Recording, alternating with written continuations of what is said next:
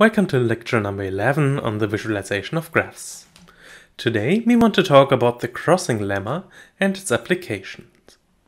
In the first part we will define the crossing number of a graph, and we will have a look at the famous Hanani-Tutte theorem and its implications on the number of crossings in a drawing.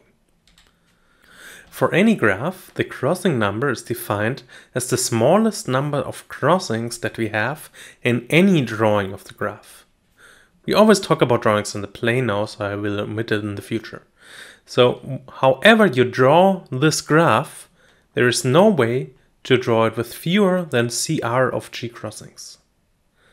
For planar graphs, this is clearly a 0, but we also know, for example, for the K33, it's non-planar, so it needs at least one crossing, and we can draw it with one crossing, so the crossing number is 1. And the same also holds for the K5. In a crossing minimal drawing of a graph, we have some properties that can be proven. For example, no edge can be self-intersecting. That means we cannot have this situation, we have an edge that intersects itself. Because if we have this, then we can locally reroute the edge and reduce the number of crossings by 1. Also, edges that have a common endpoint cannot intersect. Because if we look at this situation, again we can do some local rerouting. We take the green edge and follow the blue here and then go up. And the blue follows the green here and then goes down. The number of crossings between the blue and the green goes down by 1.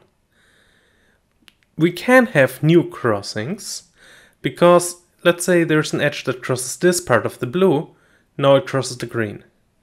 And this crossing might not have been there before, but the crossing point was there before. So for every crossing that we have here, there was a crossing here at the same position. So the number of crossings goes down by 1. Also, two edges intersect at most once. If we look at two edges that intersect twice, then again we can do some rerouting. We locally route the blue here and the green around.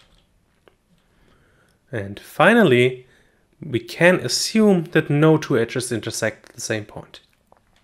This is not necessarily true, but, well, we can always adjust it by just moving one edge a tiny little bit without increasing the number of crossings. So this just makes it a bit easier. Such a drawing that has these properties is called a topological drawing. And all drawings that minimize the number of crossings of graph are topological. Well, there is one thing we have to be careful here if we look at this situation. It could be that we have another red edge here that crosses the blue edge once and the green edge once, and after we do the rerouting it now crosses the blue twice.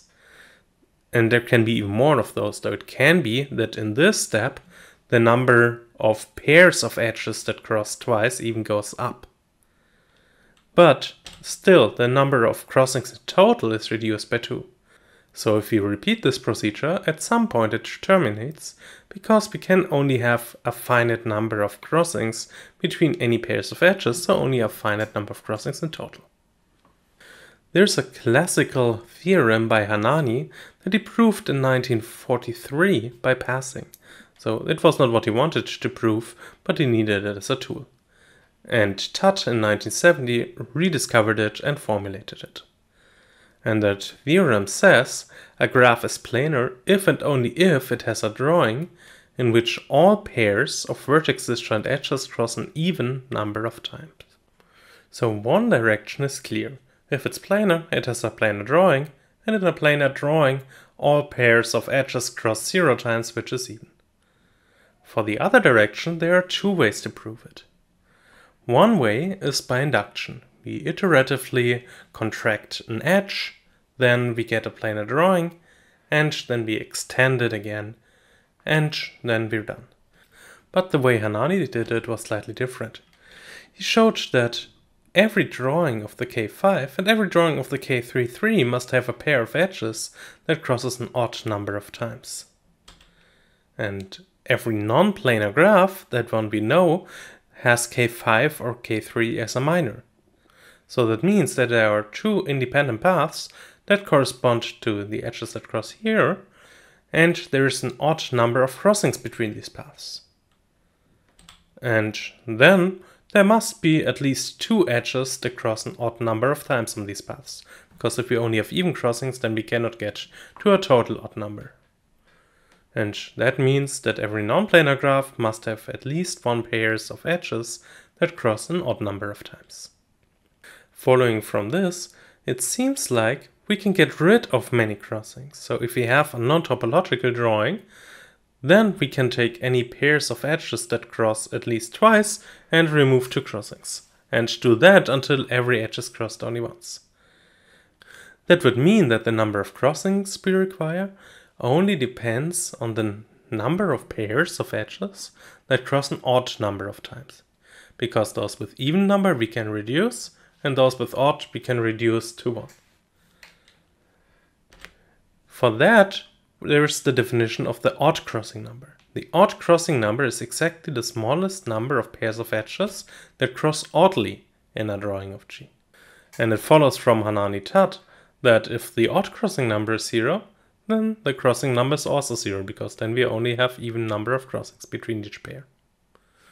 But the question is, are they the same?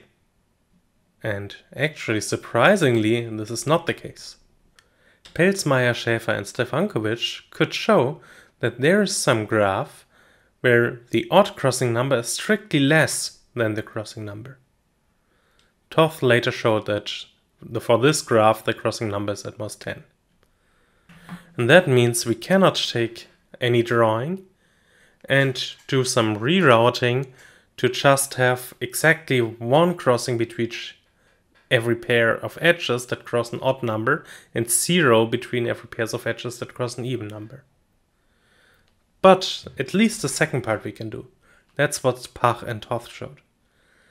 If we have a drawing and we have some edges that only have even numbers of crossings, so those edges in A0, they cross every other edge an even number of times. Then we can redraw it such that no of these edges are involved in any crossings. So for those edges where we only have even crossings, there we can remove them. And Pelzmeier, Schäfer, Stefankovich extended this, that they also could show that we don't introduce new pairs of edges that cross. So we can do something, but we cannot do everything. So the odd crossing number is not the answer. We cannot just look at pairs of edges that cross oddly. But what about the pairwise crossing number? The pairwise crossing number, we just look at pairs of edges that cross at all in a drawing. And clearly, by definition, the odd crossing number is at most a pairwise crossing number, and the pairwise crossing number is at most a crossing number. But is the pairwise crossing number the same as the crossing number? That we don't know. This part is still open.